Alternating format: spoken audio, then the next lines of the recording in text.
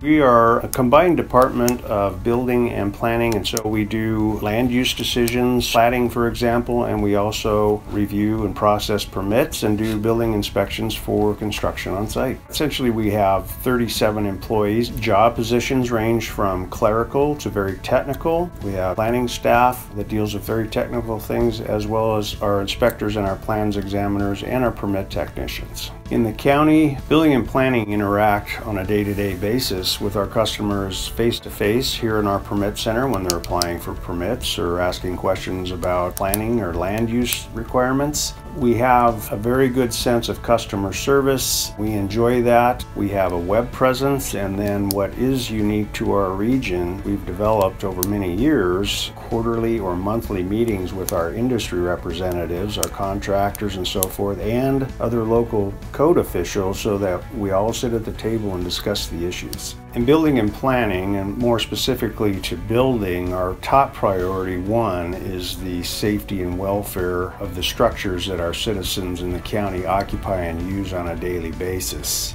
Secondly, I think we look at our customer service and how we can expand and improve that process. We have been focusing on developing greater access to our customers via electronic submittal, and more recently we're in the process and hopeful to have, say, single-family home permits available for online application, plan review, and ultimately issuance of the permit, so that a customer may not, if they choose, may not even need to come down to the building department. They'll have total access online.